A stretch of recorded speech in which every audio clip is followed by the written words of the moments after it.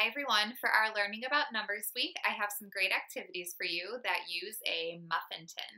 For the purpose of these activities, I am using the Mini Muffin Matchup Math Activity Set, but you can also use a muffin tin and some items from around the house, such as marbles or Cheerios or some pen and paper. The Mini Muffin Matchup Set comes with colorful muffins, dice, activity cards, squeezy tweezers, which work on fine motor skills, and the muffin tin. Well, one thing you can do is use the place cards and put them in each of the muffin tins. So I have one that has 2 red muffins, I have one that just has the color green, and I have one that just has the number 3. And again, working on these fine motor skills, I am going to find 2 red muffins and put them in the tin. I'm going to find a green muffin, and then I'm just going to count 1, 2, 3 muffins and put that in the place that had the number 3. I can also roll the dice to see what should go next. So 1 yellow, I'm going to put that in the first one. I'm going to roll again. 2 red,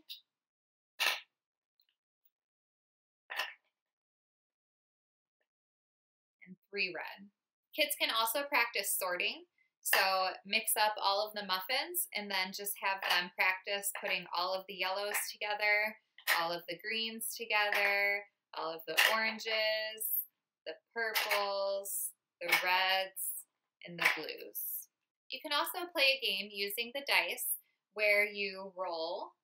So I got 3 yellow, so I'm going to remove 3 yellow muffins from the muffin tin. I'm going to roll again, 4 blue. 1, 2, 3, 4, remove them from the muffin tin. And you would keep on going until all of the muffins are out of the tin.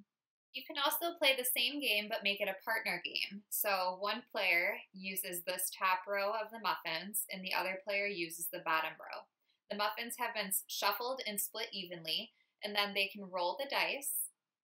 And I got 5 orange. So player 1 would be able to remove 5 orange pieces from theirs.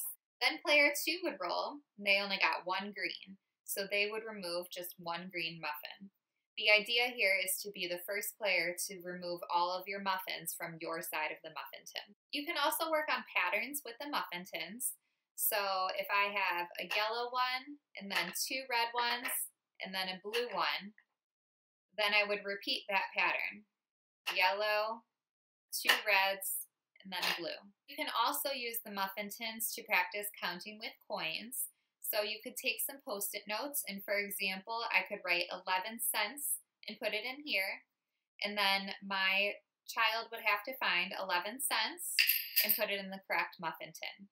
You can do the same thing with pieces of paper if you were to write 3 minus 1, and then they would have to find 2 muffins, and that would be the solution to the muffin tin. To continue practicing counting, there is a free resource on the Learning Resources website called How Many, where you count the objects and write the amount in the box. So for example, there's 2 shoes, so I would count 1, 2, and then write the number 2. Thanks for checking out these muffin tin games. Head over to the Learning Resources website where you can find lots of other ideas for numbers and counting.